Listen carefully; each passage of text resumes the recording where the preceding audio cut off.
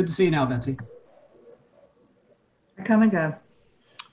We're all set. Some people will do anything on camera, but like if I'm taking a sip of something or whatever, I prefer to mute. You don't want to reveal what it is, right? Yeah, I take my camera. Like there goes Liam. He doesn't mind. It's like certain things. Yeah.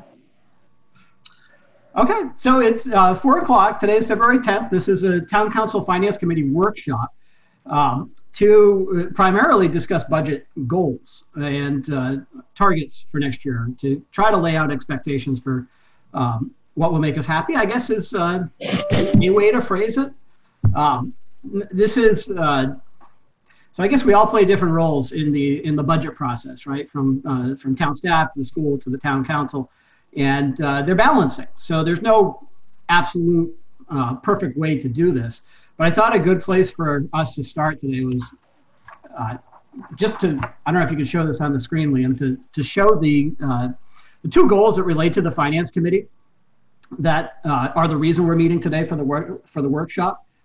And they're the second and third goals on this list. But the first one was we took on the responsibility of getting better at communicating our town finances and the well-being of our town to both to the council and to the general public. And I think that's a common thing that we're going to carry as we talk about anything this year. So I wanted to make sure we at least touched on that. And the second one, and more specifically to today, is to establish specific first reading budget goals for school and town in collaboration with the Board of Education. And that's underneath, we've already agreed as a council that we're going to try to target a 3% increase in the mill rate or less. Hey, Ruth. Hi. Thanks for coming. And John, you know, when I was rereading these, the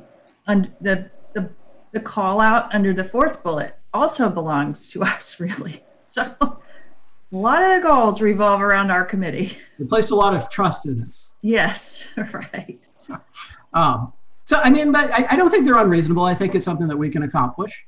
And the first one is probably one of the more complex ones. And I know, John, this is your first time through the cycle. I went through it once, but it was during a time when my personal life was a little hectic. So I couldn't get into it quite as deeply as I maybe should have or could have.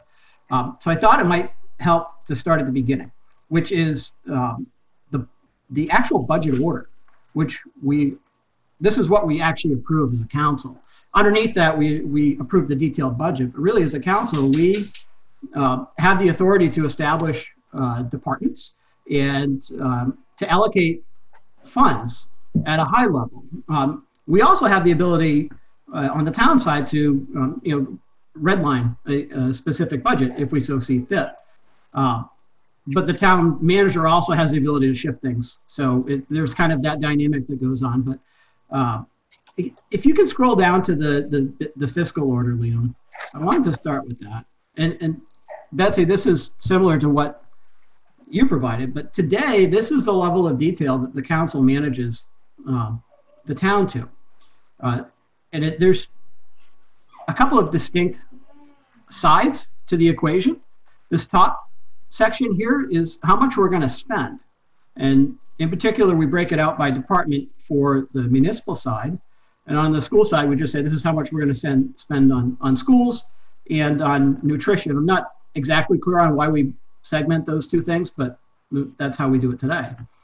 The other side of the equation is how much are we going to collect from the taxpayer, right? So there's how much are we going to spend and how much are we going to collect from the taxpayer. And the difference is not something that we really control. It's something that the town manager has to try to manage it to, right? So we spend more money than we collect from the taxpayer because we have other revenue streams. We have money that comes in from excise taxes, from fees that we charge for services. There's a lot of intercompany things that happen as the organization. So, but what we put in the budget order for those revenue streams is an estimate. And Tom has some policies that he can adhere to as he's going through the normal course of his job, that if it looks like we're straying too far out of range, he can curtail spending to try to bring things back in line so that we keep our financial policies intact. So I guess it's somewhat of a political decision we've already decided as a council that we're comfortable with the 3% or less increase in the mill rate. So how much are we going to pass on to the taxpayers is pretty well established. It could change a little bit, but and it's a little unlikely.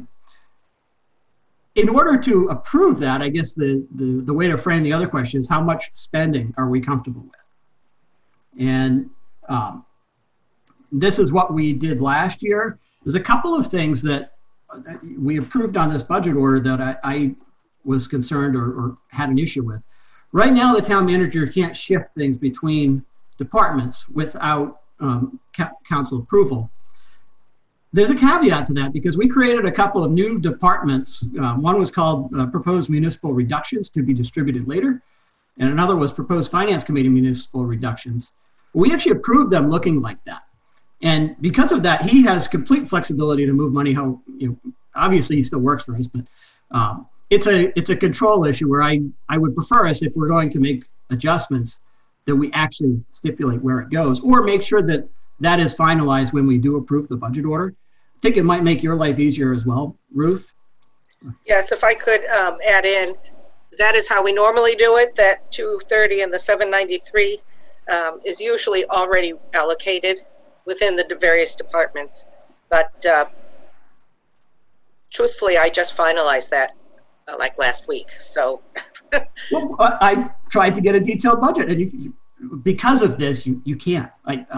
Right. So next year, those two columns will be gone. Or 2 rows, excuse me, will be gone, and whatever the adjustments are will be mixed in with the various departments.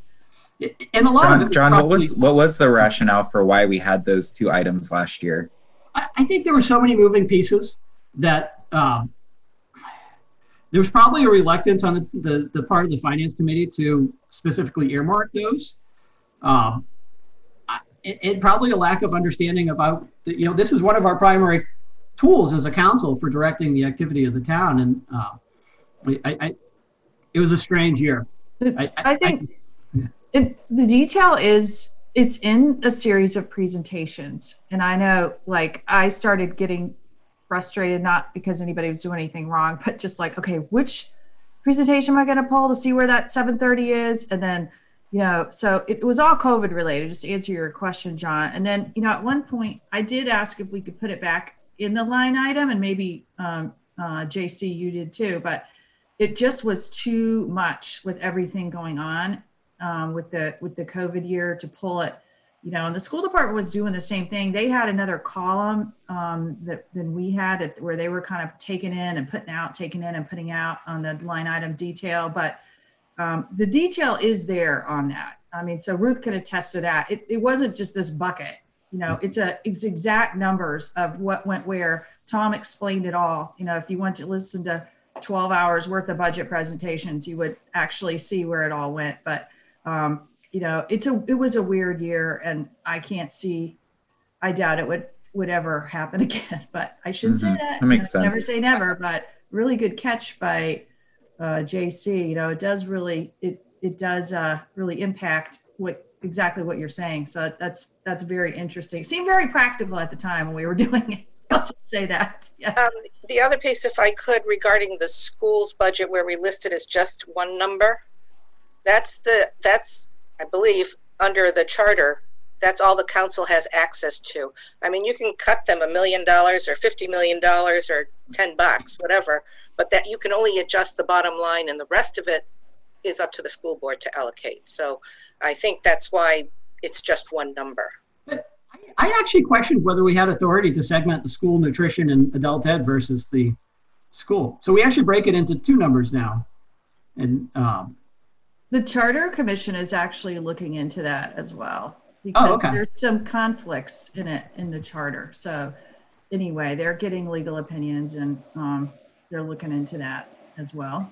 And I believe there is state law, like the school, we say we give them a bottom line, but the state requires that they can't change their allocation by what's Ruth. It's a really small percentage, right? That they're only allowed to change their buckets, how they allocated money. So they're governed by state law on that. And then adult ed also by the state has to be shown separately. It does. Okay. Okay. So I think we covered how much we're going to ask from the taxpayer, and then how much are we going to collect, or how much are we going to spend. Right now, if you look at the school order, we had an educating operating budget, including debt, of $52,777,000. And then we also call out how much we're going to raise from local property taxes as the local share.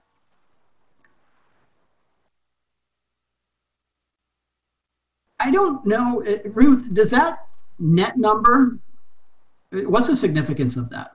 I guess we're authorizing them to spend 52 million. We're going to collect the 70 million that's a little bit lower either way from the taxpayer. Does that 47 million have any impact? It just says how much of the property taxes, the estimated property taxes, are going towards education. So it's informational. It's just informational. Okay. Something else that was unique to last year was we actually called out 533,000 for pandemic-related expenses, and we added that to the school authorized budget. We did segment it so that as we're trying to come up with targets for next year, we can account for that or factor that in. And then we also call out capital projects. So this is something that's taken me probably my entire time on council to start to get my arms around. Is we authorize spending on non-voter approved capital projects through the budget process. We don't fund them right away.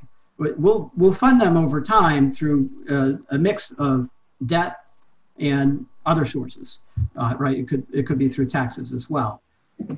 But where it gets a little complicated is when we actually go and do the bond order, we're going to pull back projects that have been in process for a couple of years, and we'll actually be issuing debt for those projects. And there might be a couple that are in this year's budget packet as well, but really we're authorizing budget authority for future years when we authorize the capital budget.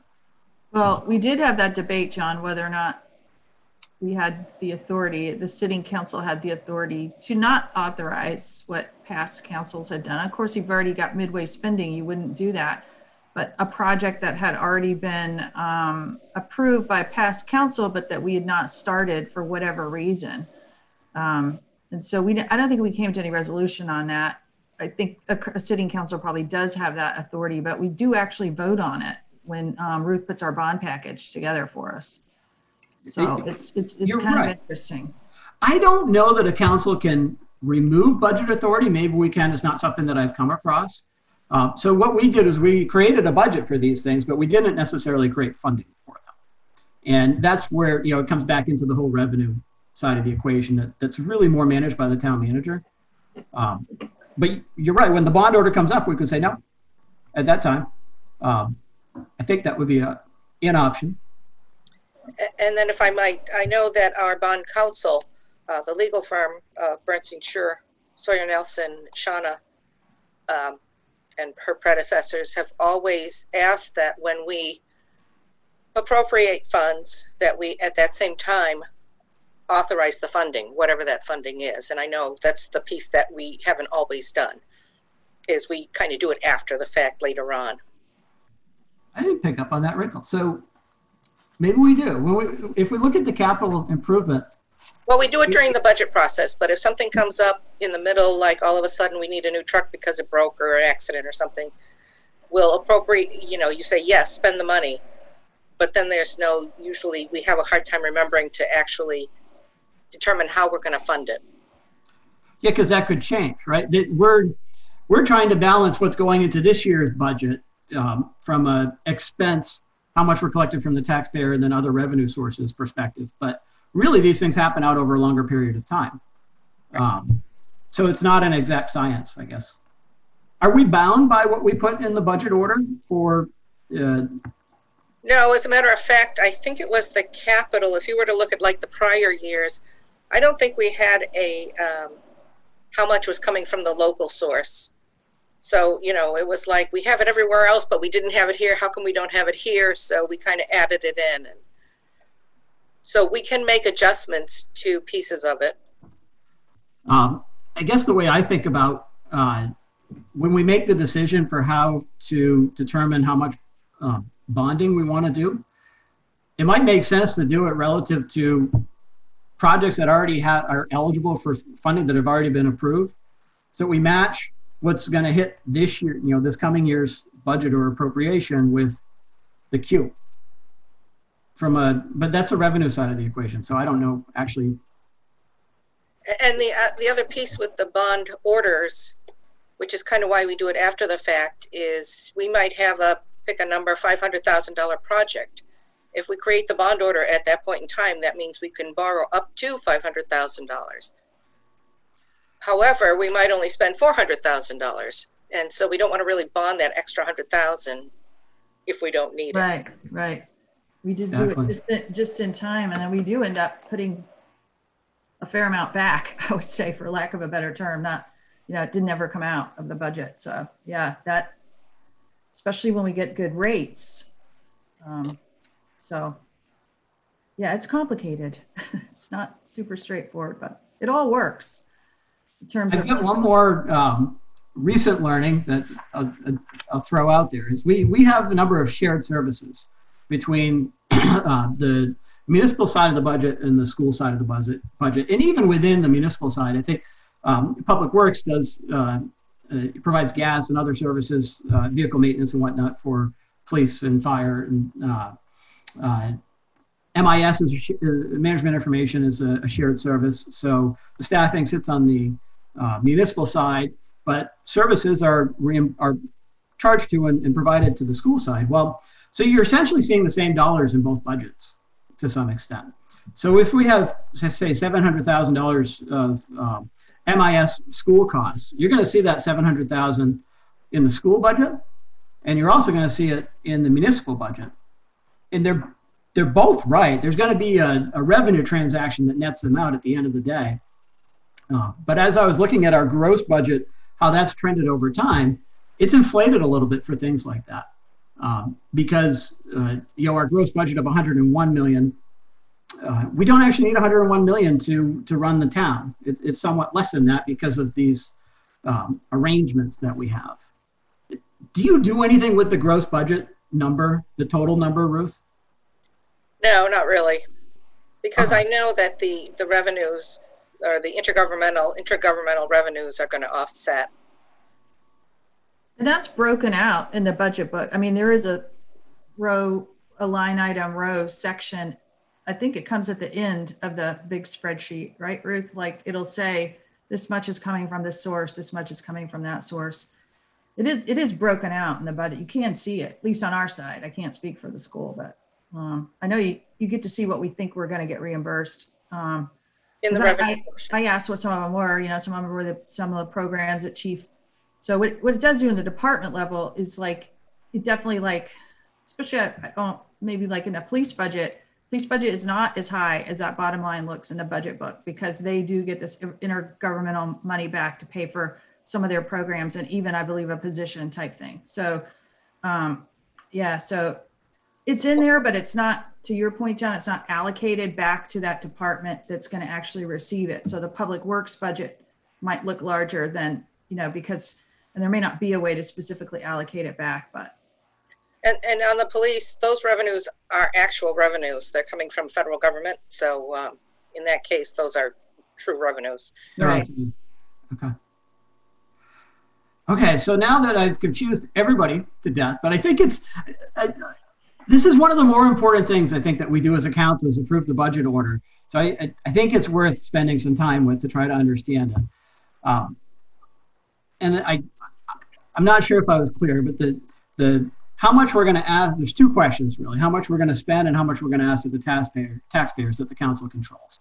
The council is pretty firm on the 3% or less mill rate increase. And I think we can agree with that. So the goal today is how much spending are we going to be comfortable with, or do we think the council will become comfortable with to approve a budget that has that level of spending and that 3% or less ask from the taxpayer? Or maybe kind of the way Sarah described it on the school side, what do we as a committee think are the priorities for that spending? Because I think Tom will get to the bottom line, because he always does. But, for example, I think we already outlined one to try to catch up some capital expenditures, I think we said was a high priority. So I'm wondering if we have any others, or if Liam knows of any, Liam and Ruth, based on talking with Tom, of things that are going to be, critically important this year. I think it might be worth talking about the contracts that are coming out, not in detail, but just to let folks know about that. And, whether or not we have maybe, and say, I'm making this up, but an IT expenditure, we know that could be critically important to their infrastructure. I don't know what we know on that front. So I'm not trying to take over the meeting, John, but I like the way that the school board kind of laid that out and said, and they had a really good one. They're asking staff, what's it going to take for kids who've slipped in learning for us to get back to what might have been lost? We don't have that same problem they have, in terms of students, but do we have something with staff that's been impacted with COVID that we need to be thinking about?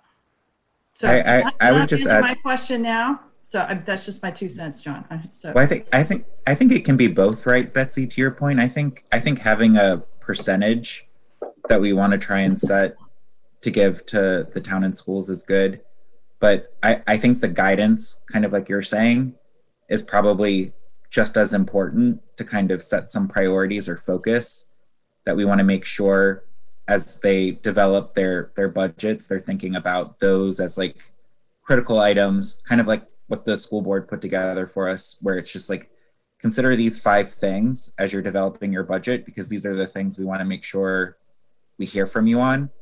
And then everything else, like, just be aware that that's where there might be further discussion if we need to kind of look at reducing things to get to the mill rate goal.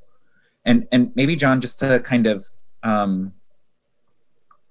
understand a little bit what you said around spending, like, I don't know if we're going to be able to create a percentage increase in expenditures that we're comfortable with. I think it's more like, the way I would think of it is like, we want to set a target that we assume will, based on not knowing the revenues yet, but will get us to that 3% mill rate goal without having to like go through significant cuts. Like, we want a realistic budget coming in the first read to kind of minimize the need for significant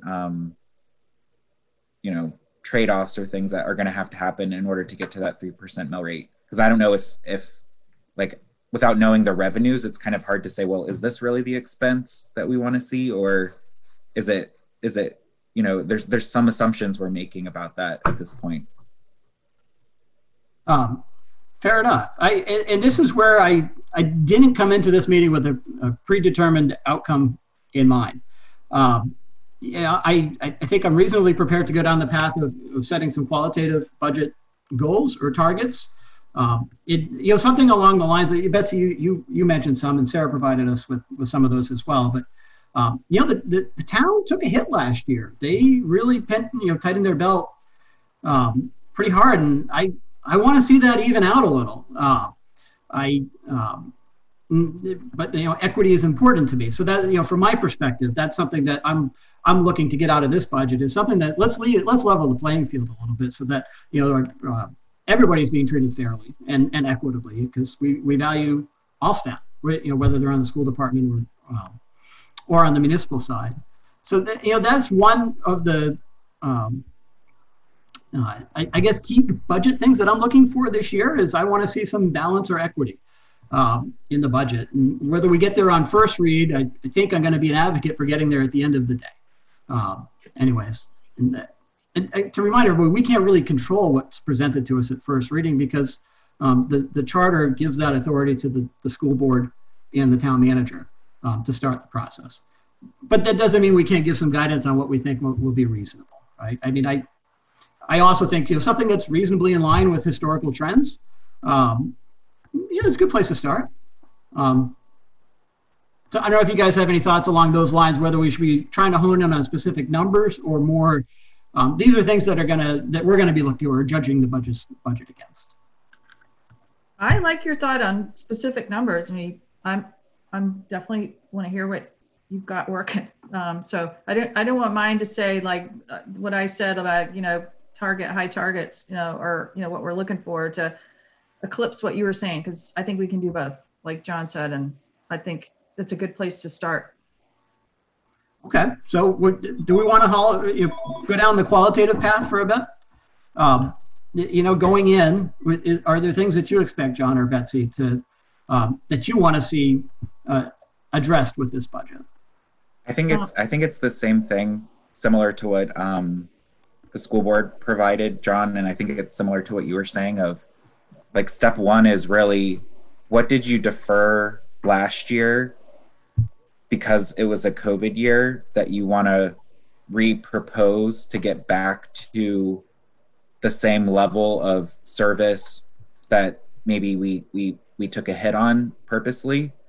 And so I think making sure that we give them the opportunity to kind of bring that back for consideration, I think is something we should definitely allow in the first budget read, so that we can evaluate and make sure that we don't want to defer those again.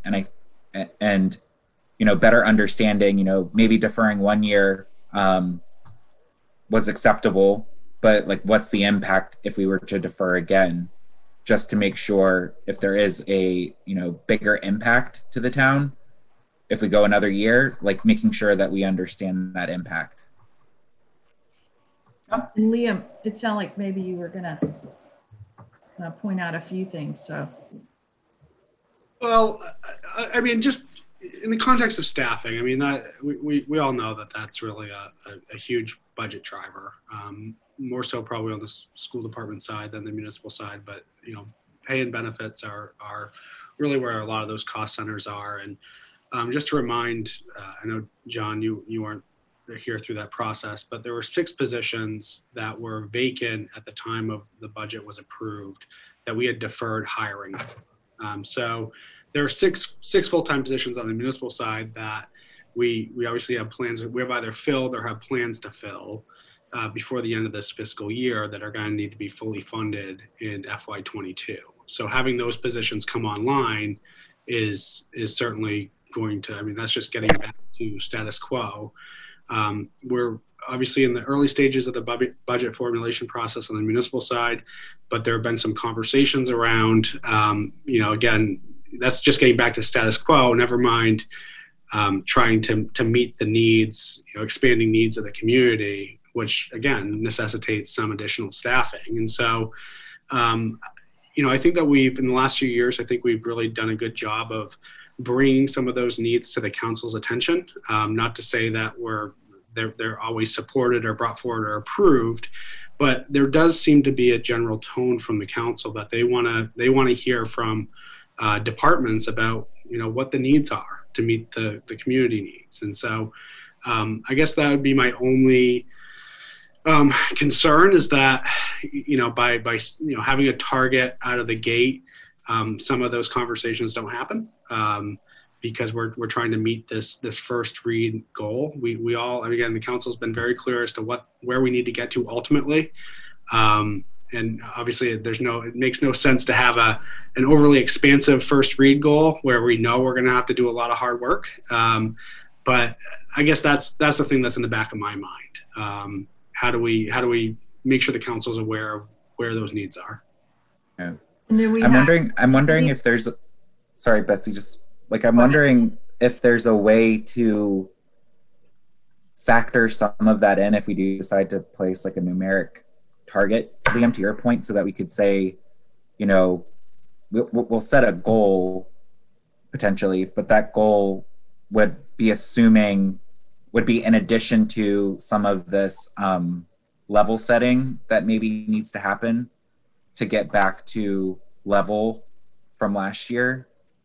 And I guess the question would be if we did go down that path, like what would those specific things be that we would want to say, that's kind of out of scope for the goal, because we're assuming that those are things that we want to definitely not have people not put forward, because they're important to get back to level services potentially.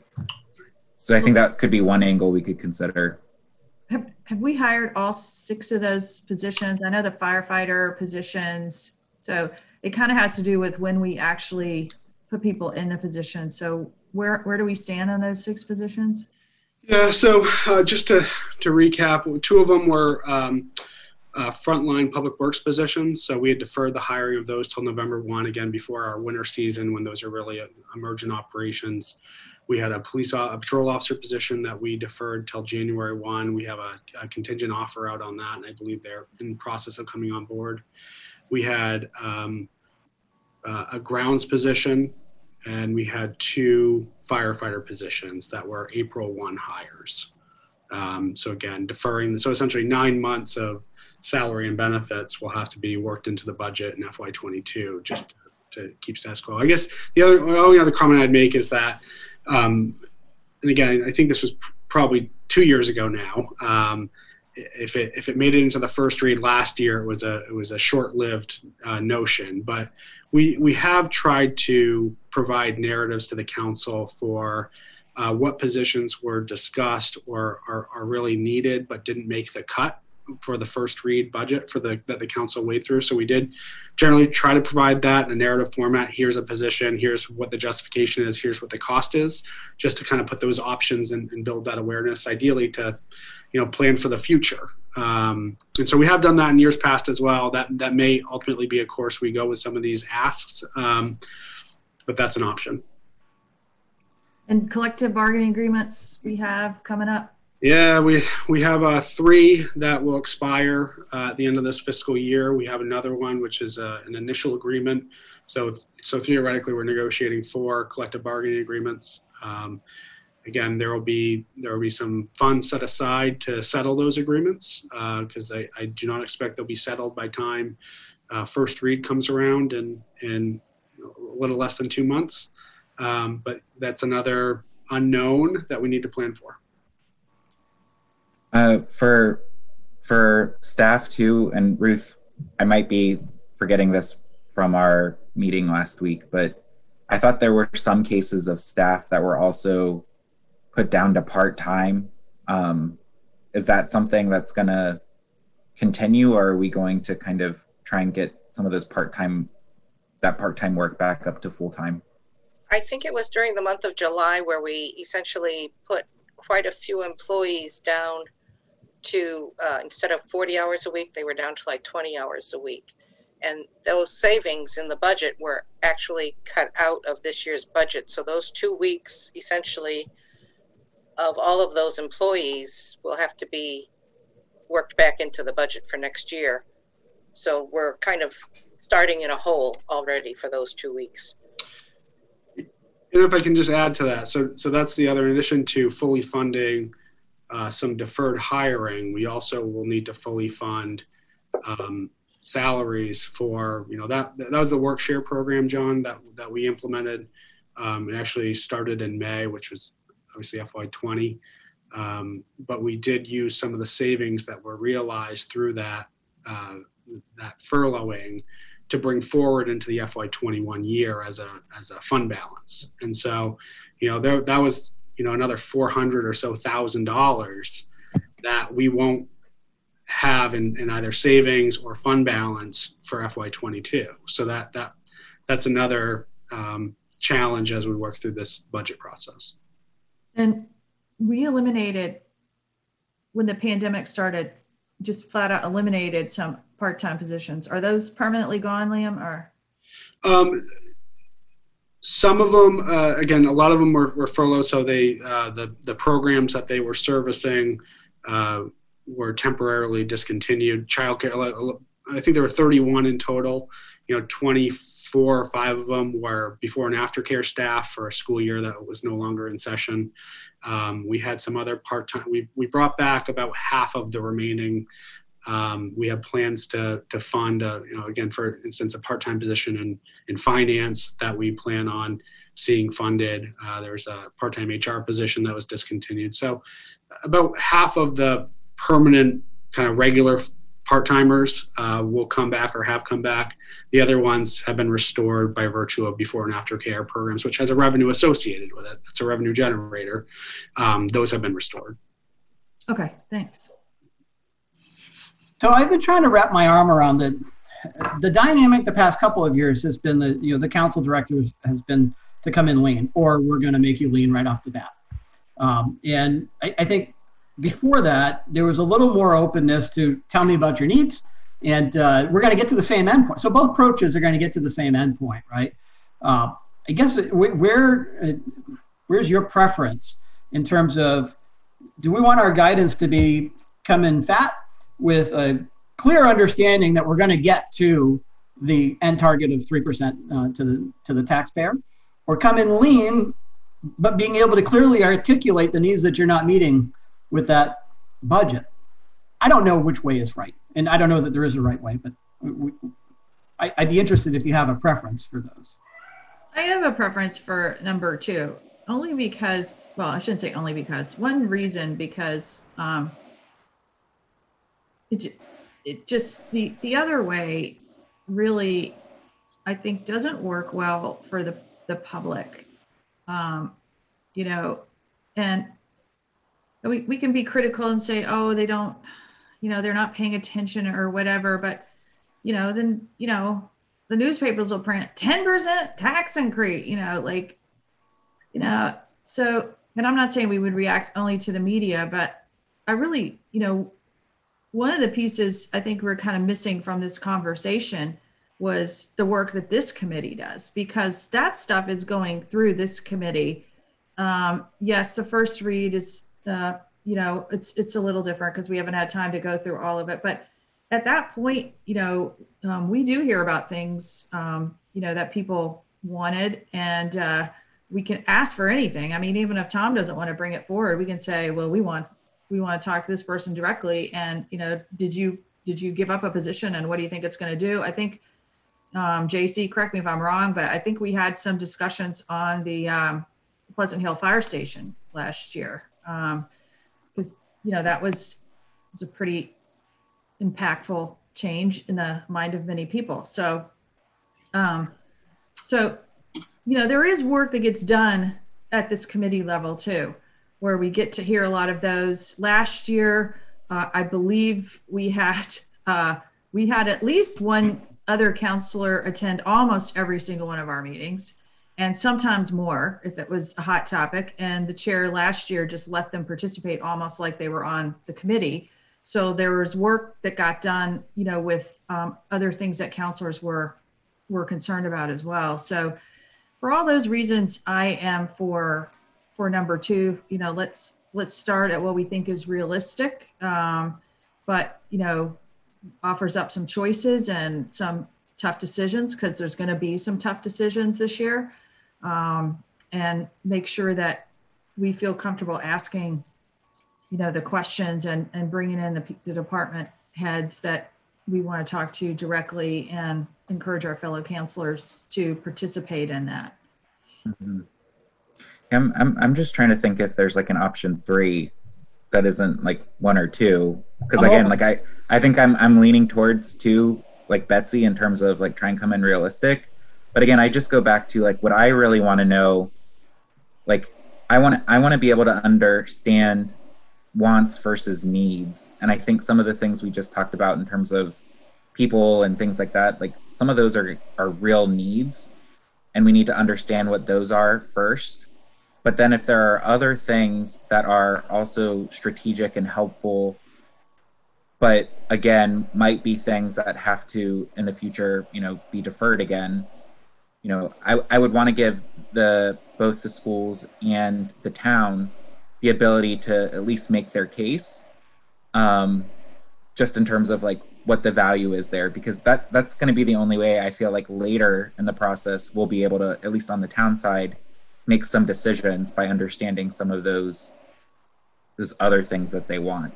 So I don't know if there's like an option 3 where it's like, again, we want to encourage you to really be clear on some of those things that you need that are going to get us back to where we were pre-COVID, that are kind of really important and necessary. And then what are those other things that are not meeting the guidance that we may want to set, that again, we want visibility to, but just be aware that those are likely going to be the things that we're going to might have to revisit first. Yeah, maybe like that narrative that Liam was describing, to make sure that that's kind of almost a hard copy so that people could see. So this is a purely off the cuff, not something that I've thought through all that much, but it's not uncommon for them to come in with a high, medium, low type budget, or at least on the school side. Is that, so again, I'm trying to drive towards equity. Is that something that we might want to see on the municipal and the school side? So show me what a 3% gross budget increase, 4%, 5%. Do we want to go down that path out the get-go, or do we want to rely on the school department and Tom to kind of dictate how that comes to us? Well, I don't know. I don't see Tom ever putting in. I don't know what any wants would be, John. I mean, like, one of the things we're not like, so I complain a little bit sometimes we're not quite proactive enough, but on the other hand, we're just very lean, and then, it comes up that we need something, and then, we got to deal with it. We got to fund it. We got to, so maybe it has to do with understanding, our longer term plans, like we've been talking about, in a different forum than the budget. But I just, I feel like Tom, he pretty much comes in at what he really needs. And then sometimes we'll say, look, we want this new position, and this is why we want it. And this is what we can't do if we don't have it. And that may certainly, happen on the planning department side this year or something like that. So, well, maybe wants versus needs is a bad way to look at it. It's like there's the needs we have that are really to get us back to normal, and then there are the additional needs that might be new investment decisions that we want to do because Tom or the school have identified a new need that wasn't there before that we need to assess. And so I feel like it's just trying to like really, distinguish between the two, to say like there's the need to kind of get back to where we were, that we need to understand what are those. And then there are those additional needs that might be new investments for new problems or new opportunities that the town and the schools want to explore. And I think just being able to understand the two of those, I think will just help us better as we kind of need to assess and make decisions going forward. And just about running lean, and just in my opinion, we say get caught up. I mean, a lot of what we did last year was defer. I feel like where we maybe took the hits was on the capital, because there's only so long you can run a certain dump truck before the thing just falls apart out on the road, or a plow. We didn't lay anyone off. I mean, if you look at Portland, they laid off dozens of people, literally laid them off, right? We really didn't lay anyone off. We've restored the part-time positions. We deferred, like there were some people were supposed to get promotions. We deferred some of that. We did have a real impact on the town side of people giving up increases for half the year.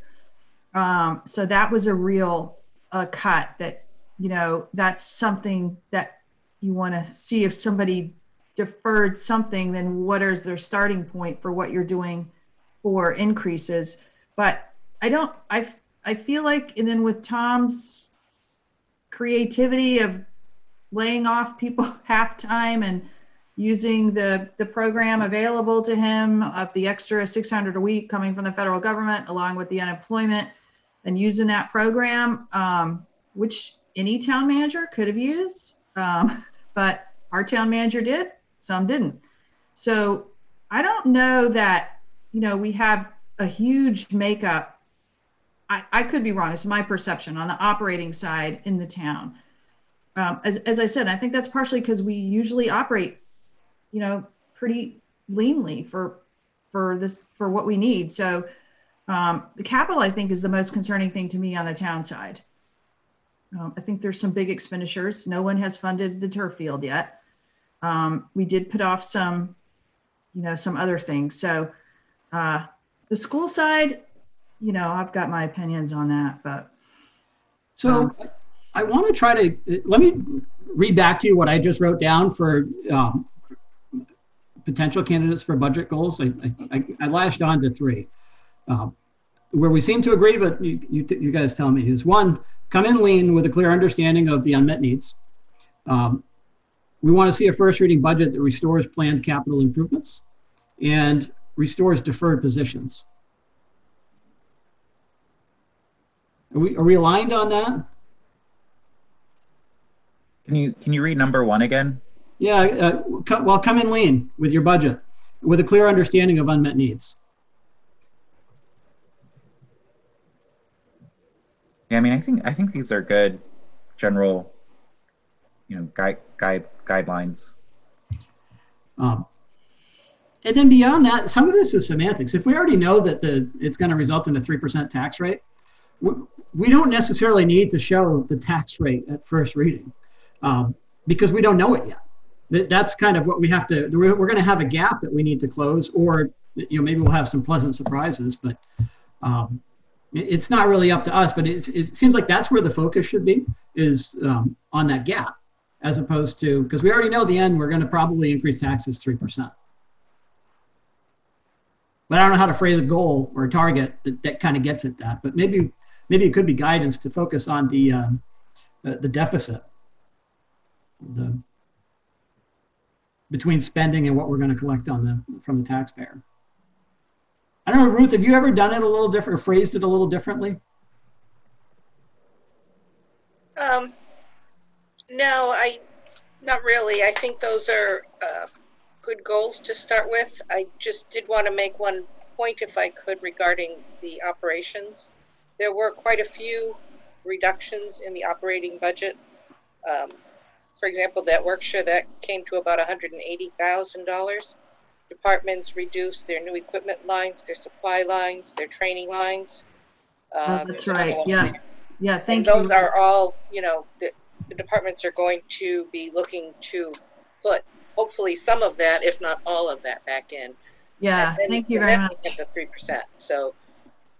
Yeah. Thank you very much. That I slipped my mind. I apologize. I was thinking personnel and capital, but yeah, there were definitely line items like that, especially training. So, but along the same lines, so I think we're in agreement that we want to see a first reading that gets us back gets the ship sailing again, right? Gets us back. And then let's make some real decisions after that about how we get from that point to, the budget target that we already have established.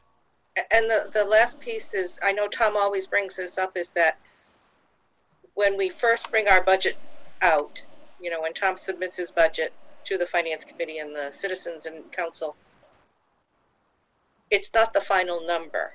And then even once the council goes through the whole process and they approve the budget, it's still not the final number because it's the assessor who actually sets that tax rate. And depending on what the new value is that comes in through the town, I mean, I think our assessor puts through like an estimate, and I'm sure he's lowballing it because he doesn't want to come in too high. And then when the final comes in, there's always, it always tends to reduce the actual amount of the tax rate below the 3% goal. Yeah, it's like a squishy ball to me, Ruth, where you squish on this thing, this pops out, but then you got to squish back to this, and in the end, it's got to be a round ball. But it's yeah, I mean, we say, John, we're not looking at the tax rate at first read. We probably aren't as much, but I feel like Ruth and Tom are. I feel like they're running that quite a bit and making estimates on revenue and, trying to figure that out so that what we get in the end is realistic. So I think that's a big part of their job, is how to bridge the gap from what we're spending to what we're collecting from the taxpayer. It's not an easy job. Right. Can we talk, and maybe this is like too tactical, but I think it's an important call out because I know it's something that's happening with the turf field. I think it's being transitioned to the schools to include in part of their CIP.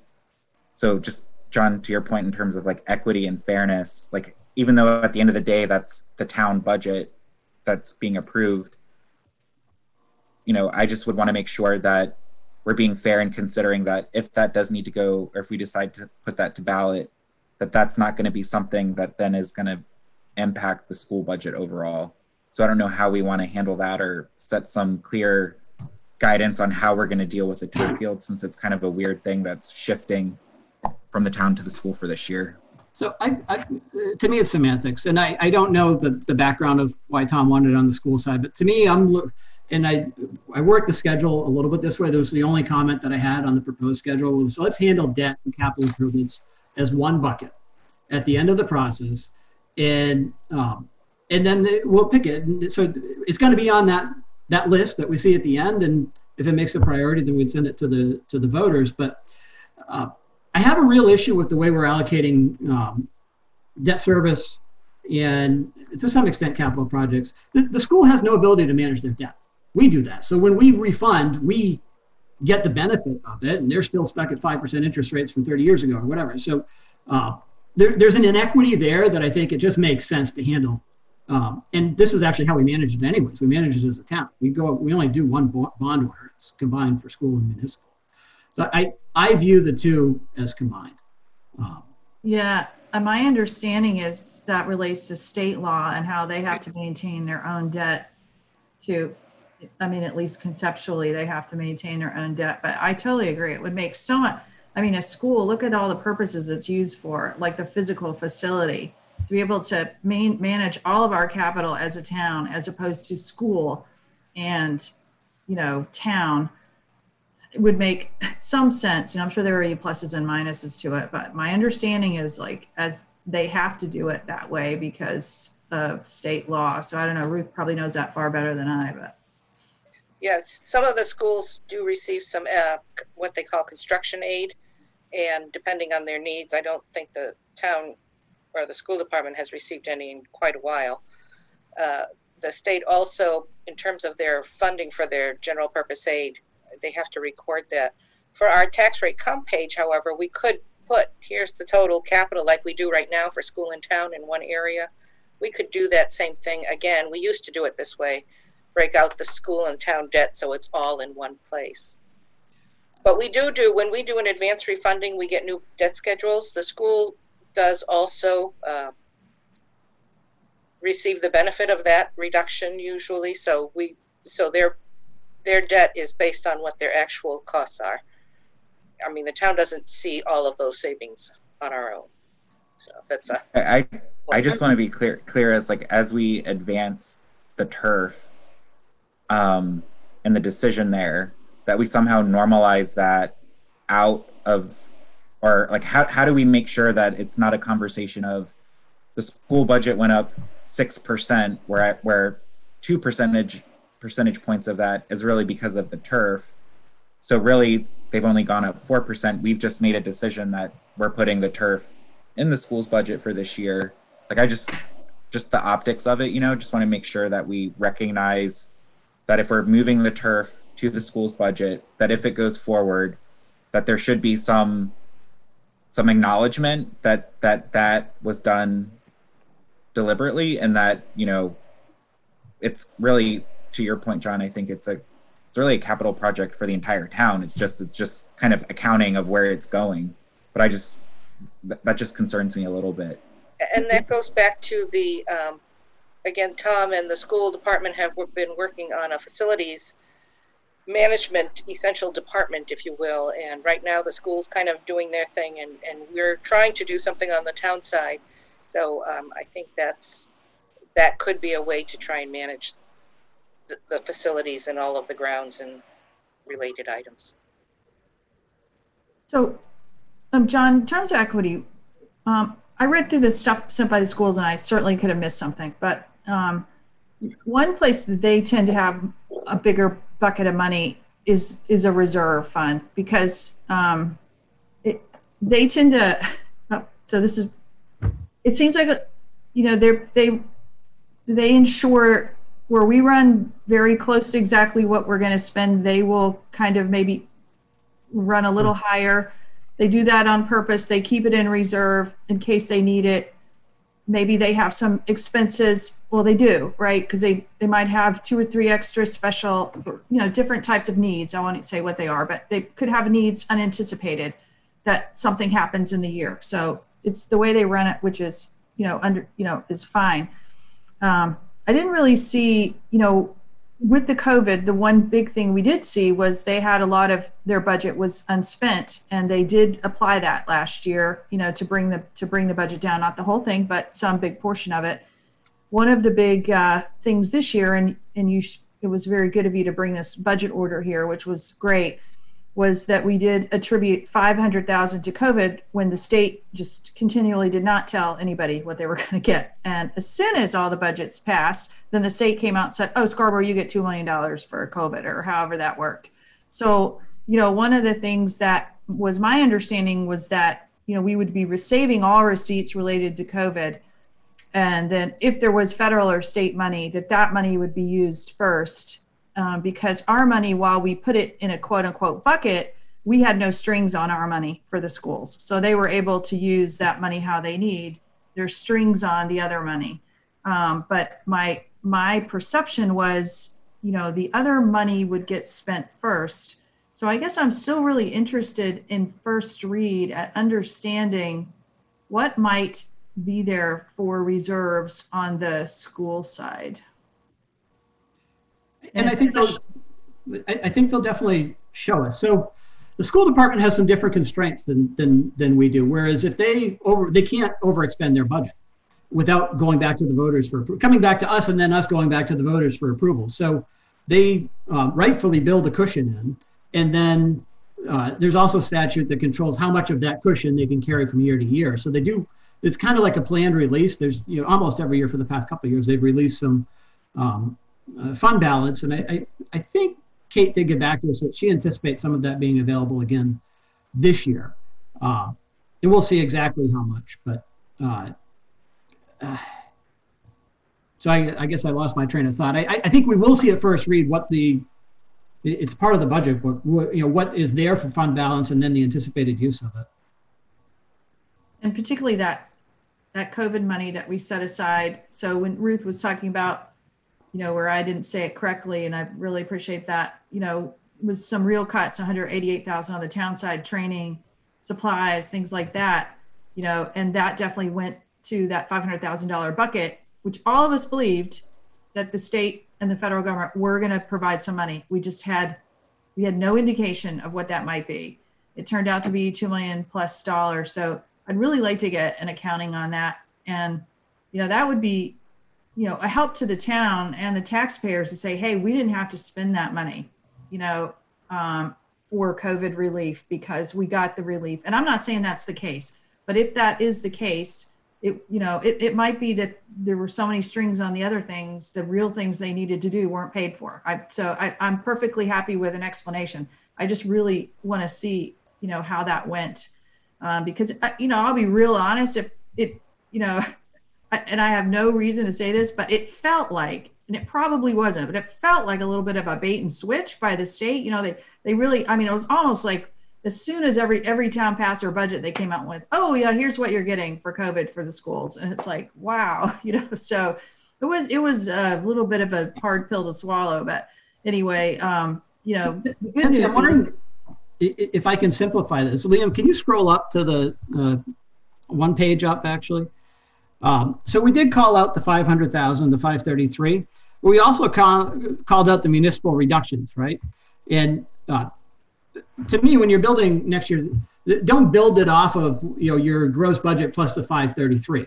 You're going to build it off of your gross the 52,777, not the 53,311, right? And but similarly on the town side, don't necessarily build it off of those to be distributed reductions.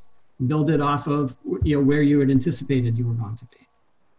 I can't control, we can't necessarily control what the school spends their money on or how they spent it last year. And to some extent, it's just how we accounted for different things. But we can control how much we allocate next year. I guess my starting point is, again, not knowing everything prior to the 533 being allocated. I wouldn't build off of that number. I don't know if we need to call that out as a goal. Do you, or do you think it's already pretty well understood? I would want to call that, personally, I'd want to. Can I just make sure I understand? Yeah, you want to say it back, John? So are we saying that this 533 was money that was cut from the town and given to the school? So we're assuming that that money goes back into the town for next year as part of our, what we consider to build off our next year's budget? Or I guess I'm just not following what I understand what the 533 was, but how are we trying to account for it going forward? That's still not clicking for me. We may be getting a little too detailed too, because if we get that specific about one number, it can just throw out. I think our general guidance with, at first reading, restoring deferred positions and restoring the planned capital improvements, it doesn't matter what it was last year.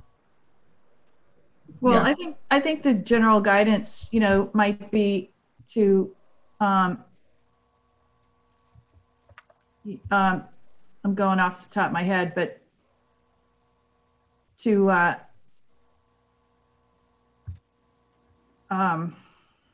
it's not restore, but, ensure that all COVID funds were used for COVID relief before town funds were expended. So, to account for, so, at the point in time, so if we talk one budget, one town, but, if we do have this budget, we have this budget deficit to kind of make up, where we definitely took a bigger hit than the schools did on the town side on all levels, personnel increases, supplies, training, and a part of it was this $500,000. If we could understand, how that's going, again, I'm not, they may have had to spend it and that's what it was there for. And there may be perfectly good reasons for that. So I guess, the guidance would be just to do it if possible. I did just see something pop up that said Sarah's on watching. So she has a comment if somebody, I'm perfectly fine with her weighing in on this. She's saving me from myself. So. Oh, okay. Yeah. You want to go ahead and let Sarah in? Sarah, do you want to weigh in? You're welcome to. I can either promote you to a panelist. Just raise your hand if you'd like to chime in. Otherwise, we can. Oh, she's. I'm just seeing the message as well. That's it. Hey guys, can you hear me? Yeah. Yeah. Thank you. Awesome. Yeah, no worries. I figured I was gonna send you an email afterwards, anyways, Betsy. But just to explain a little bit the process. So the money that we've gotten from grants, whether it's the ESSER grant or the CRF grants, we do have detailed sort of summary charts that are available. And I think I linked them, or they're either linked in another document, but I'll make sure that you have direct access to those, Betsy, afterwards, so you can look through them. And it has line item detail as to what we had applied for, what we've spent, and then what's kind of remaining that will be spent over the course of the remainder of the year.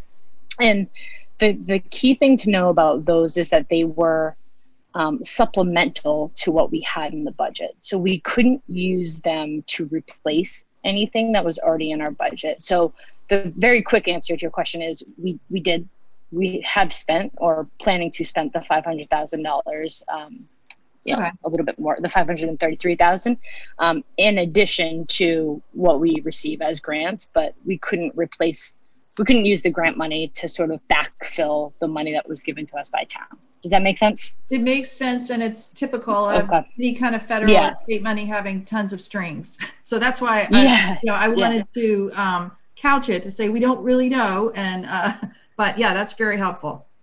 The one sort of nuance to that is so most of the spending had to be spent by the end of December, and at kind of the last minute, they said, actually, we're going to extend the timelines for some of these grants so they can actually be used to support your FY22 budget. So you will see some some money carried over from those grants into the FY22 budget. And then there's also the possibility, right, that we get more from the state of feds. But I think we're going to run into a very similar situation this year that we did last year, which is we might get pretty far down the budget process before we know what those numbers are going to look like. Well, it's good to know how many strings they had. Great, thank you. I had a detailed question. You're welcome. I'm not going to ask it unless John gives the okay. So I'm going to wait. Yeah. Go ahead, Betsy. So you detailed out something about the nutrition budget. So, it seemed like there was COVID money for making meals for people, but that wasn't normally the normal way we do it, which is we only have reduced lunches and breakfast plan, and those get supplemented by the government, and then everybody else pays some to get things. But so what do you feel like is happening with the nutrition budget? So I'm going to hope to get this right, and then I'll make sure that it's included in any presentation that Kate gives to sort of qualify anything I've said. But in the past, we have received money, from the state to help with meals. This year, because of COVID, it's a mandate that we provide. It's a mandate, but also I think it's sort of an ethical responsibility, right? We're providing meals to students, whether they sort of need them or not. But it's an unfunded mandate, right? So it's not completely funded. So that means we're covering some of those costs. And the other thing is we're actually, if you guys remember, I think it was 2 years ago now, we withdrew from the federal nutritional program at the high school level because we felt that we could provide, similar meals of quality, but also it was an opportunity to get some revenue. And so we did that with the intention of trying to hoping to see some revenue come in from the nutritional program this past year. But obviously that didn't happen. So you will see a deficit most likely in our nutritional budget just due to the circumstances from this year. So people who normally would have paid for lunch at school were able to get them for free this year, is right, if they chose to. If they chose to, that's correct. Did you guys put anything out asking people for donations, or because it might have been just a convenience factor where, hey, I can go get meals for the week for my kids. This is awesome because I'm super busy and I'm running school and all that. And it's a great help to parents, but I don't really need the money type thing. Yeah, I mean, it's a topical question. We actually had this discussion at our finance committee earlier this week. And I think the answer to that, no, we have not explicitly asked for donations. I think maybe there was a consideration of putting some sort of communication out there, but I think we have to be really careful on the wording of that, right? Because we don't want people to feel obligated. So I think that's something that's in progress, but we haven't done that to date yet, Betsy. Okay, awesome. Thank you. Yep. Thank you, Sarah. Yeah, thanks, You're Sarah. welcome. I think this brings up a good point, and I don't know, John, if we need a fourth item or if it's just like a sub bullet on your first one about articulating, making sure that they can understand, or we can understand the needs. But with the whole COVID uncertainty piece still, knowing that there's likely, I don't know if the town or the school will still have unique needs for next year to address, public health matters related to COVID that we need to kind of just make sure we consider as we go through this. So I don't know if there's something that we want to call out, or again, set like another principle around that, knowing that, again, still a lot of uncertainty, and we're going to have to do something, I'm sure, but we're kind of making a lot of guesses right now because we don't really know what's going to happen. You want to take a stab at it? Oh, I was hoping you would. You're much better at this than I am. I need to give that some thought. Are we already saying that, or do we want to be explicit about? I think I understand where you're going. So we want you to come in, Lane, with a clear understanding of unmet needs, but also what's going to be required to provide a safe environment for our staff, students, and whoever else, and the public that might be on our grounds. Something along those lines? Yeah, something along those lines that just really indicate that, again, maybe we feel good enough this year that with all the investments that we've made and everything the school's gotten, that they feel pretty solid going into next year, that they don't need more investment to accomplish that. But I do think that could be a non-normal cycle type investment that we just need to consider for next year as well, potentially, that might further inflate the budget because we have to do those things. Yeah, I think that's a really good call out because everyone did a really, really good job, but are there things like ventilation systems, which could be a huge amount of money? It's worth making sure that we kind of separate that into a different bucket so people can understand what the town and the school is up against.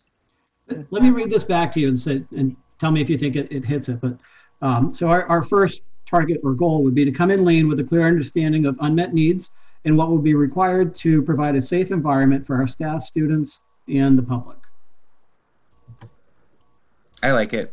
I can live with it. I would say safe. I think we already do safe, but safe is good. I would say and safe and or mandated, or because so much of what we end up having to do is mandated. It's compliant. Yes, I like that. Perfect. Okay.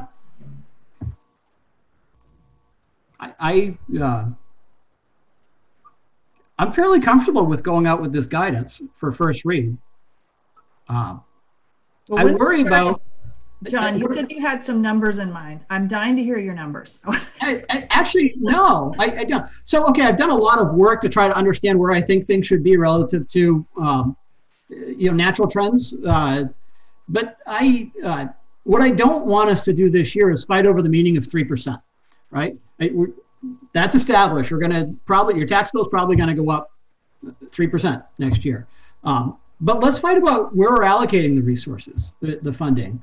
And how we're paying for it. We never have a discussion about increasing our fees or managing things that way. I think we tend to focus on one piece of the whole pie, and I'd rather spend a little more time this year, especially given COVID and the situation we're in, talking more about where's the money going, what needs are being met, and are there opportunities for efficiency or shifting or whatever. I feel like we don't dive into that conversation deep enough a lot of times because we're worried about the 3%. I think we've already settled the 3%.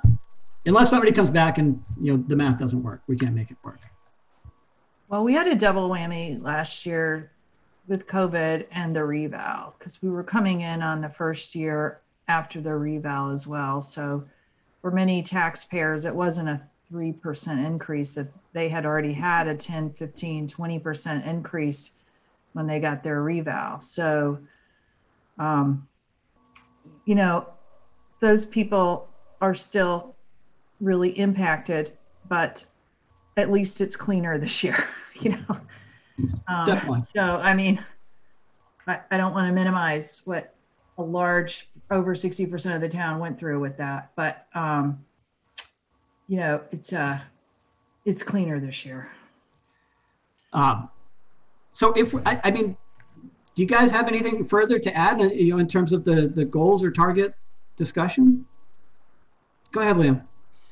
I guess I'm not clear as to I can appreciate that this is not the year of fulfilling a wants list. But I appreciate that there's a receptiveness to having a conversation about needs, that may fall outside of what we can have the capacity to fund. But it seems like the general conversation has been about what the world perhaps looked like pre-COVID and what steps were taken last year to make the budget work. Do you think it's so I guess I'm struggling with what the definition or how we should interpret the term lean, and how we sort of extrapolate that down and bring that down to provide guidance to town staff and as they work to build their budgets. Is there any value to going through an exercise of looking at FY20, what the FY20 budget looked like as a point of reference, and in terms of restoring some of those supply lines, training lines, other things like that as a starting point? I mean, so there's some basis for it. I don't know what that would look like. I don't know how lean that would be, but at least there'd be a rationale that we could say, here's what the impact of COVID was. Here's what it would take to bring us back to status quo. And what does that look like? And I don't know what that would look like. I don't know if that would be 4% or 6%. And certainly, if it looks like it's trending in something that's astronomical, then I expect Tom would rein that in. But that's something that people can latch onto, and it might be worthwhile for the council or the finance committee to appreciate. So I wanted to segue this into a bit of a discussion on our second town council goal, which was improving the availability of finance information. I was going to share my screen for that, if you allow it. I think I might cover, so I'm going to show you what I'm going to look at, right, after you give us the budget, and what I'm going to be open with the finance committee about sharing. And it's just, it's a framework or a way that I'm used to looking at things. So, I can share my screen. All right, I'm still new to this. So I share my whole screen. Then you can see my whole screen. Can you see me? Yep, we can see it. Okay. So where to start? And then I love how the little drop down kind of hides my tabs. That's interesting. You can drop that to the bottom too with the little arrow. The arrow. If you hover over your sort of Zoom screen, it has an option to drop the. I think that I just did. Okay, so where to start with this, right? This is last year's budget book. It is very detailed. At the end, it has individual line item appropriations. And on the left, there's some codes, and then there's a description for the line that you're looking at. And, this is 100 pages, 150 pages of the budget book.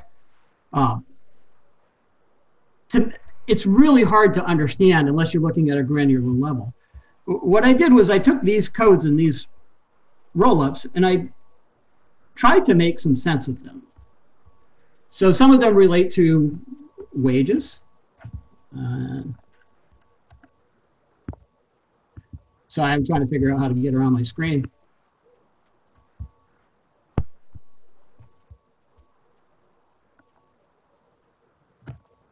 And excuse the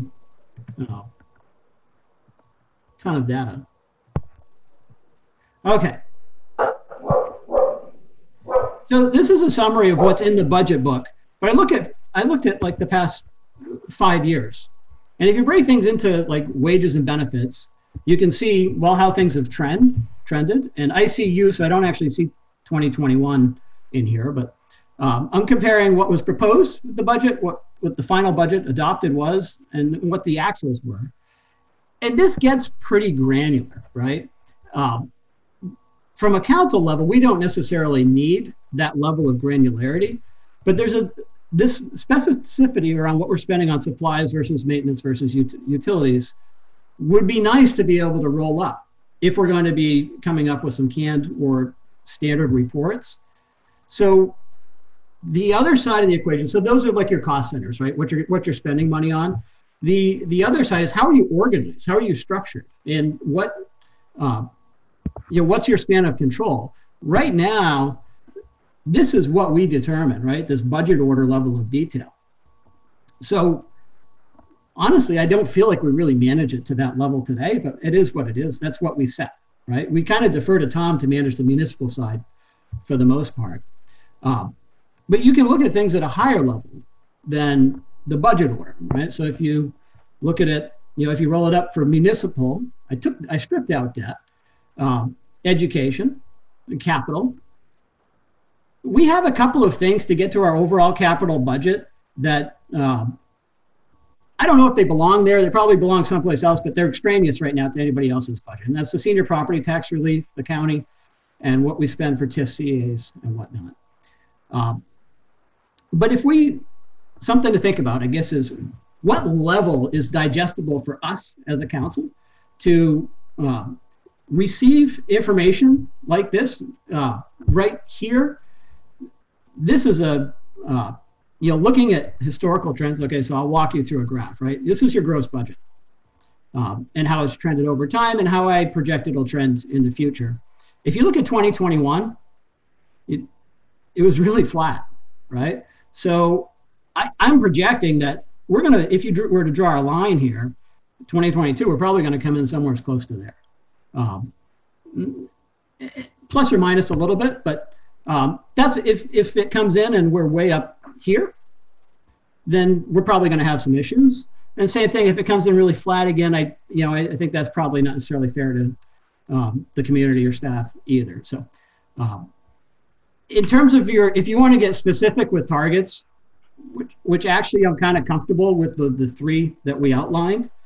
If you look at over the past 3 years, you can do mill rate. It's not just what you're charging. You can look at things relative to the value of your properties in town, right? And it doesn't have to just be the net portion that you're asking of the taxpayer. You can look at your total spending. It actually makes more sense to look at your total spending relative to your value because the two tend to move together over time. But on the municipal side, the 3-year gross mill rate change is about negative 2.5%. On the school side, it's negative 1.5%. If you look over a longer period of time, it's over the past 7 years, our mill rates increased. Or this year's, what I'm forecasting for next year would be about 0.5 percentage point higher than what it was 7 years ago. For the municipal side, on the school side, it's about 1.5% higher. So the schools have been trending, or their costs have been escalating more quickly than on the municipal side. And I think that should be leveled out with what we come back to for this year's budget. So I'm more at 3% on the municipal side for where I expect things to come in over last year, and about 2.5% on the school side. Now, you might come in at 5% and 6%, okay? But at the end of the day, I think for us to get to a 3% mill rate change, we're going to be closer to these gross numbers. But I don't really want to put them as part of guidance or a goal. I think what we went out with these three probably gets us close enough. And I think I'm pretty confident that we're going to end at the right place. I don't know if you guys have thoughts on that, John or Betsy. I'm comfortable. I just want to make sure we're addressing Liam's concern. So where Liam, you're looking for maybe more specificity. Can you just restate again what you're looking for, that we can kind of figure out what we need to do to get more specific? Well, so I think that historically, and again, I can appreciate that this isn't the exercise that the committee wants to go through this year, but historically it's been a figure, right? 6% first read, 3% second read approved budget. For better or worse, that's something that's very tangible. I think that if you can, John, I apologize. Can you just repeat what the guidance is, or what the motion is right now for guidance? So the three targets or guidance, yeah.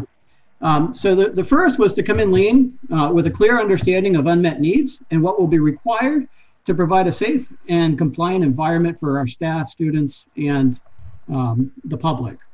The second was that we want to see restored a restoration of planned capital improvements and a restoration of deferred positions.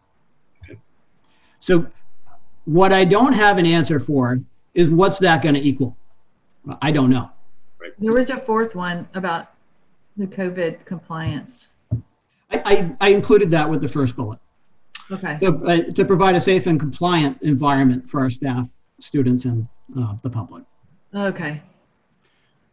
So would the committee consider some additional guidance about restoration of those other line items that were curtailed or cut in the process of the FY21 budget process? Or is this message loud and clear that that's not something that this committee wants to see as a first read? I actually was looking at it the opposite way, so I'm glad you asked the question. I want to see a restorative budget. Okay. That doesn't mean we're going to end with that. Correct. Yeah. But that gives us, that's guidance that I think the departments can understand. You know, what does a restored budget look like? Obviously, it's going to go through the process. All of those are going to need to be understood. But that's where I was getting to the sort of the pre-COVID operations. What does that look like? And that's something that I think that we can work from. In addition to obviously there's components, there's the deferred positions, there's the capital, and then there's also the other operational expenses. And I expect that if that is a number that's really scary, and I have no idea what that number will look like, I expect that there will be some reductions before it reaches this committee.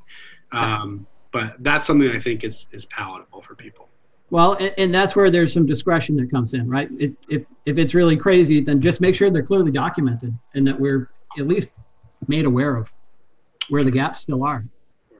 And I think that does also place an emphasis on getting back to, you know, again, forgive the term. I'm sure that this is stepping on a mine here, but you know, sort of what the status quo looked like. And then I appreciate the committee's desire to understand where those additional, and I would characterize them as new needs are. And again, for if nothing else, conversation and consideration, but let's focus on restoration on some level.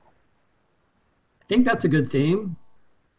It's not all that exciting or sexy, but but it's important, and a lot of things aren't all that exciting and sexy about municipal government. I'm not looking to change that dynamic at this point. Betsy, are you okay with that? So I think so. I think, so I think we had one viewpoint at the beginning though. So if the restoration budget, and I'm not sure what the school would consider to be their restoration budget. In some ways they did things differently than we did, but I know they did a lot of cuts too, right? By the time we saw their budget, they'd already gone through and done a lot of cuts. So, you know, if that does come in at, you know, 10% on the school side and 8% on the town side, are we comfortable having that be the public first read? Or did we want to have a target? You know, so should we set a high cap or something like that? Like what if you don't let your growth go up by more than 5%? Right. I mean, you know, we can do it however we want, and you know, in the end, you know, people do need to be engaged and understand the process. So I'm not removing that, but you know, there is also, you know, concern that happens when those high numbers, you know, come out. I think Tom's initial budget was before we made even any COVID cuts last year. So people were having a heart attack. But anyway, I mean, it's one factor.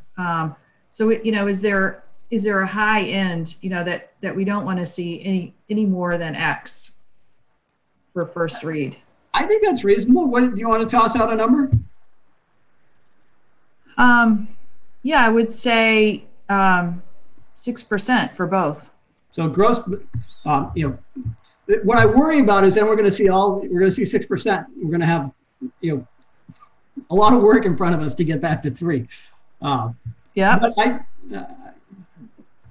so I don't know. I don't know where I'm at with this one. Are you talking 6%, for example, on total expenditures or on the net? We were talking 6% on, or I was referring to expenditures. I don't know where you were, Betsy. But the 3% is on the net, right? That's right. Okay. Yeah. You mean after revenues? Right. Right. Yeah. Well, the 3% mill rate. Yeah. Well, I think it's really hard for the school to do mill rate. I mean, they don't have any revenue hardly. So when we tell them mill rate, it's really a budget number for them. So, Liam, if we give gross budget guidance, say like, keep it within 5% of last year, 6% of last year, is that helpful or does that hurt things? I think it's helpful I guess I look at the guidance as being kind of two layers here. I think that the guidance to the departments who are in the process of formulating budgets as we speak is the sort of the theme is what is restoring the cuts that were made last year to bring the budget to where we got to. That's sort of the theme. That's the expectation. And anything new that wasn't, needs to be clearly spelled out and for discussion. I think the 6%, I think something more tangible is easier to understand and plan for at sort of the managerial level, right? So he's going to have that in the back of his mind about what that expectation is for the committee. And does that restoration budget, again, what does that look like? Is that well above that? So then additional work needs to be done at the town manager level? Or I think it's helpful. I just think it's used I think that guidance is used in two different ways. And I've always been on the fence about the first read, second read thing. I mean, what we could do, John, maybe is say, look, that the second read goal is 3%. I mean, and leave it at that. I mean, everyone knows that, but just to reiterate the goal of the second read. Or qualify the first, if we want to say, cap it at 6%, I think there should be a clear understanding. I don't know that 6%, there's probably going to be some required cuts to get from a 6% first read to a 3% net second read. Can't say that for sure, but I just want to level set expectations that just because you hit 6% doesn't mean that we're going to get there. Yeah. I mean, maybe this is where I'm not so worried about setting the target unless, like Liam said, it's really helpful. But again, when I think of it, like I want to know what is the percentage increase for restoration? What does that look like from a budget perspective? And then what are those other things that are going to come in that are other needs outside of the restoration, and where does that get us? And I think that, to me, being able to see that net where we could see, okay, the town comes in, it is 8% overall, but 3% of that is restoration and 5% of that is new things. I think that then gives us a better starting point for conversation around, okay, where do we need to make some changes if we feel like restoration is the priority. I would be comfortable with that rather than having to say it come in at 6%, because I want to know what does it take to get to restoration, which doesn't mean we're going to do all of it, and what does it take or what else is needed, which doesn't mean we're going to do all of that either, but at least it kind of gives us a way to assess it, to say, what are the restorative asks versus the additional asks. And maybe it's just framing, and it's a more mature way to go about it in a way, because the school has laid out some guidance on their side, but as the discussions go forward, to frame it as restorative with the goal of 3% in the end, but we need to figure out how we're going to get there. So that's what we want to see. Yeah, and again, I think that the value to having kind of that cap is just one. I think it potentially caps the amount of work that this committee needs to do, right? I think that, and I certainly think that those things, if a restorative budget is in excess of whatever the cap is, certainly those can still be identified and discussed. But I think it gives staff the ability to prioritize some initial cuts to give something realistic to work from. Again, realistic out of the gate to start for the committee to start their work. I just also want to point out that Ms. Layton has her hand up. Okay, I'm sorry, I didn't see that. Let's see what Sarah has to say. Thank you. I kind of put it up and wasn't really sure if if you guys wanted me to keep jumping in here, but I really appreciate you allowing me to. I just, I think where you guys are right now, you know, is kind of what we were hoping for, and would be really supportive of. And I totally understand where Liam's coming from. I think, I guess maybe just one caution I would throw out is when we do set specific first, if you're going to set specific first reading targets, I think it should be on net budget, not gross. And two, if you set a net budget target with the intention that, you may take some things that are over it, or you may go under, there sometimes spins up a narrative in town that's like the school or the town came in way over the goal, or we didn't hit the goal, or this and that. And it's just not productive, right? When ultimately we're all going to get to the same thing, which is that second reading goal of 3%. So that would be my only caution. But I think how Betsy just phrased it earlier is right, is show us what restorative looks like, and then knowing that we're going to get to 3% eventually. That's all I wanted to say. But thank you for bringing me in. Yeah, the only other thing I would add to that, I guess, John, is to your point of equity. Is there anything that we want to say at this point that we're prepared to say? And I'm not sure we are. I think the couple of years that they did the goal, or maybe at least just 1 year that they did the goal for the first read, the goal for the school first read was much higher than the goal for the town first read. And we know that this is the way it comes out. And it is always going to be that way, because almost all the revenue is realized by the town, not by the school. They have the state revenue, and that's it. So, and we have excise tax, revenue sharing, homestead exemption, so it is always going to be that way. But in John Clucci, is there something in your mind that you had when you said you kind of want to see this get more even, that would make sense for a top percentage for first read, or would you rather tackle that at second read? So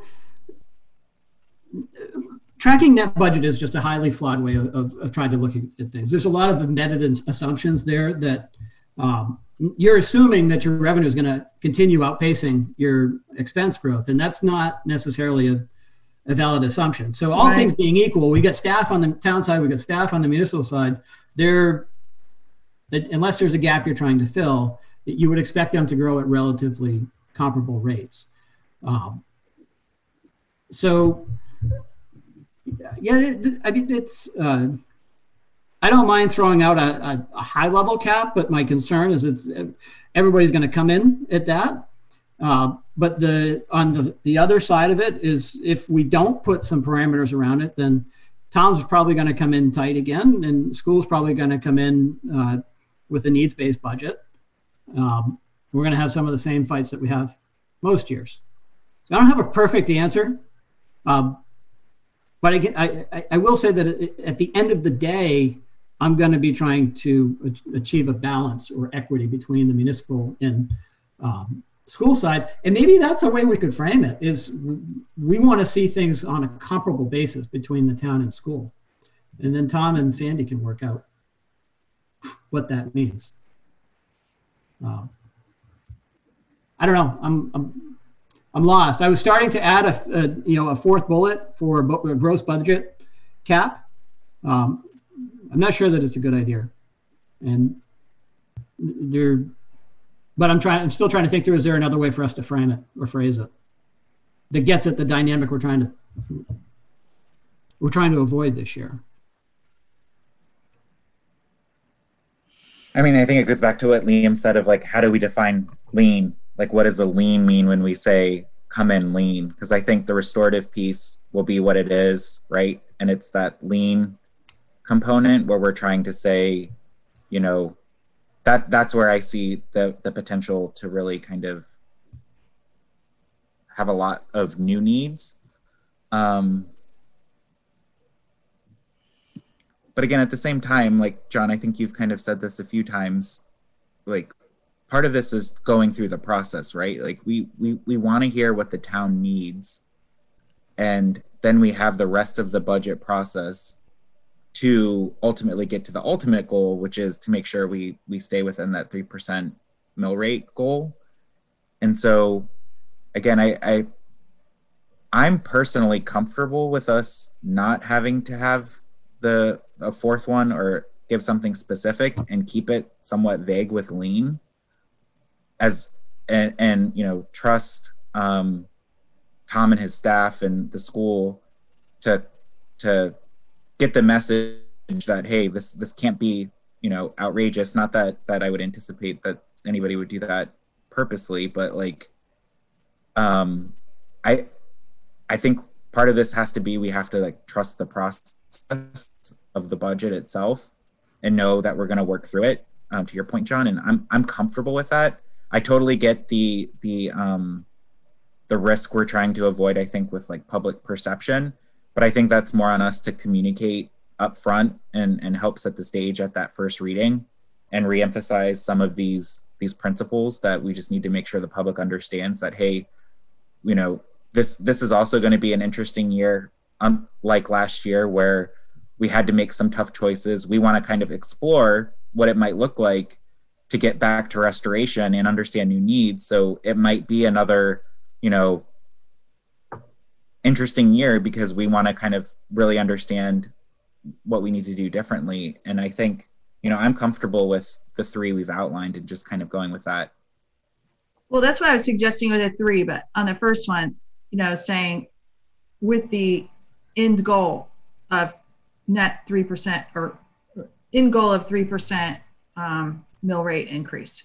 Just to emphasize that is where we're going. I think, like you say, that you know, restorative or lean, whichever way we go with the wording on there. I think restorative kind of does indicate lean, but maybe it does to some and it doesn't to others.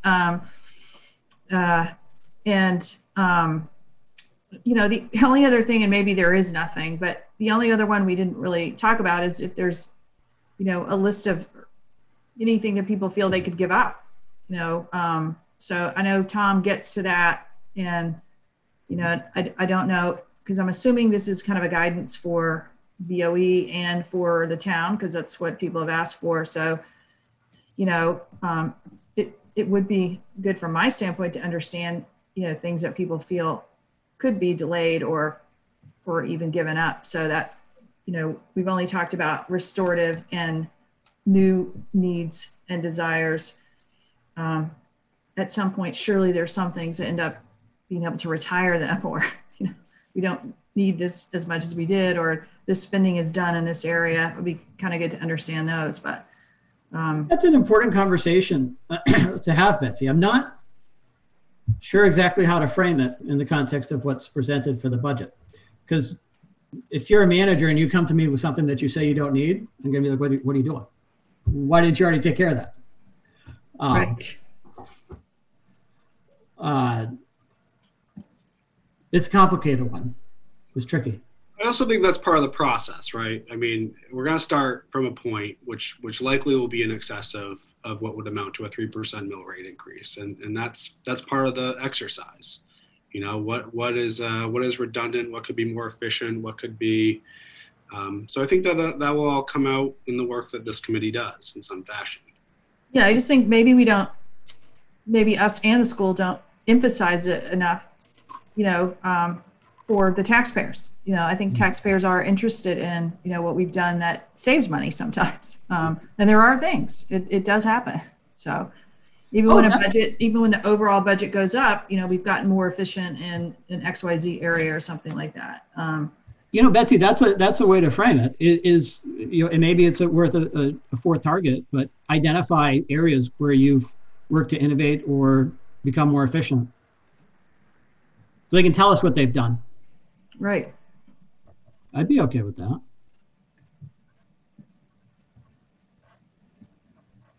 I have totally messed up my view somehow, and I can't get back. It's crazy. So I have no idea if I look crazy, but you look fine. I'll stop sharing. You guys were huge on my screen. oh, if I looked at that on other people's screens, that's just sad. Yeah. So John, you brought up your Wonder graphs and everything. It's so interesting that you rolled up by that account number, because I did that last year on the school side. I rolled everything up to the account number, and I think that is a very interesting way to look at it. What is overall salaries? What is overall supplies? What is overall? I mean, every company you ever work with kind of looks at that. And then of course you got to get back to department level. But I wish we, had done that more. I know the budget committee last year on the BOE side kind of asked for some of that. And it was just a matter of rolling it up. I had to extract it and then put it in a spreadsheet, probably like you did, and roll it up. And I'm not saying we'd look at that going forward, but it was hugely helpful from looking at the budget side, because you kind of looking at it and going, and there was explanations for everything. So I'm not, it wasn't critical, but it was really interesting to look at that view. So just to kind of finish my point there is I think when you're looking at things by cost center and by all of these divisions, it can be a little bit much if you're trying to just communicate a high level snapshot for the town. So this is a little more granular breakdown, and the budget book does this as well. It looks at general government, public service. So like general government, for example, that's executive, human resources, finance, information, and planning. You can kind of roll things up that way between public service, which would include fire, and public service would be community services, the library, and SEDCO. Public safety would be the fire and police. So there's like 4 buckets for the town side, and then you still just, I think for what we're reporting out, probably just look at education as education. But I guess that's something to give some thought to, is what grain, when we're trying to convey information to the council and to the public, what level do we want to do it at? Especially if there's going to be a regular cadence to it. Right. And I like I said, I like that page I sent out of the budget book, where you really get a good comparison, 2018, 2019 budgeted, where we stand, at this point in time. So I think we're honing in on it. And I don't know at what point the roll up helps. I mean, I think the roll up by cost center, may help at budgeting time. I'm not sure that you'd report on that throughout the year, but that was really interesting, because I did the exact same thing. I'm looking at this sheet. Not as pretty with all the colors, though, John. I didn't do that. What's that? I didn't do it as pretty with all the colors. So what you would add is like an actual column to that, something along those lines. The what? You would add an actuals column. Yeah. Mm-hmm. Okay. And this is just spending, but I'm okay with that. Great. Is that something that, either the cost centers by wage and benefits, supplies, et cetera, or a different one? We can incorporate that and put that in the budget for those who want that high overview, and then still provide the detail by line item if we need to. Yeah, for the budget, that would be awesome. I think that would be interesting in the budget book, and then possibly for the quarterly reporting that you provide to us, including that view. What how are things tracking? Looking at it by cost center as opposed to just by entity. So that I don't have to recreate the wheel. Is that something you can send? Yes, and so right now I map things using the verbiage that was in the budget book, right? You might have a mapping already that breaks things out by, that way. I'd be interested in what you have, but I can show you. And then if there's categories, like I just came up with them, right? There might be some standards out there that we would want to kind of latch on to. So if we're doing any benchmarking or something like that, that would be easier. But yes, I will absolutely share. And I anticipate, I'm not looking for you to do any work on this right now. I think this is a conversation I want us to continue as we move through the year, so that we can kind of hone in on what our needs are, and hopefully put something in place that will make sense. Yeah, I agree. It's longer than a 5-minute conversation. Yeah. Okay. So procedurally, we've had a workshop. I'm going to write up these goals, right? Do we need to have a meeting so that people can actually digest them and have an action item to approve these as the budget targets? And then my question, if the answer is yes, is does that have any impact on timing for the budget process? And if we wait till February, 24th, I think is our next meeting? Next week, I think, and it's Paul said it looks like it's going to be a light agenda, so we might be able to cover it next week if we need to. I was thinking the next time we meet as a finance committee. Oh.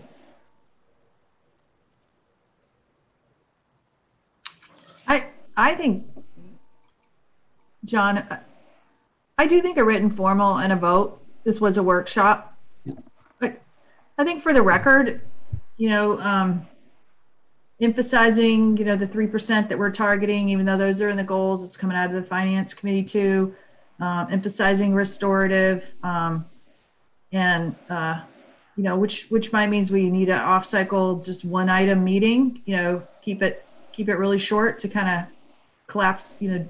Get that exactly worded properly, vote on it, and then maybe we could do it before next week's. I guess, is there a time crunch, Liam, for this? Yeah, department budgets are due to the manager by the 26th. So would the committee be receptive to holding a brief meeting before? I think you have an executive session scheduled for 6 o'clock next Wednesday, maybe a 5:30 brief finance committee meeting, something like that. I was thinking exactly the same thing.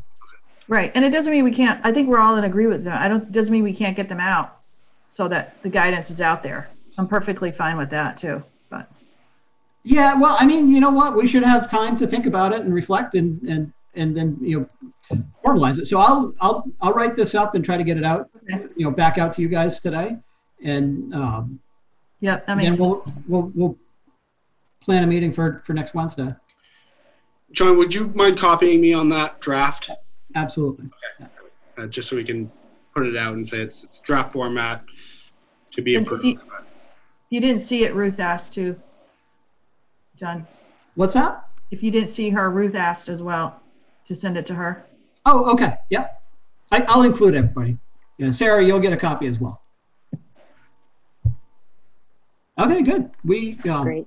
Well, it took the 2 hours, but I feel like we got somewhere. And we'll see how it goes this year, right? It's not, there's no silver bullet, I guess, for what's going to make the process go perfectly.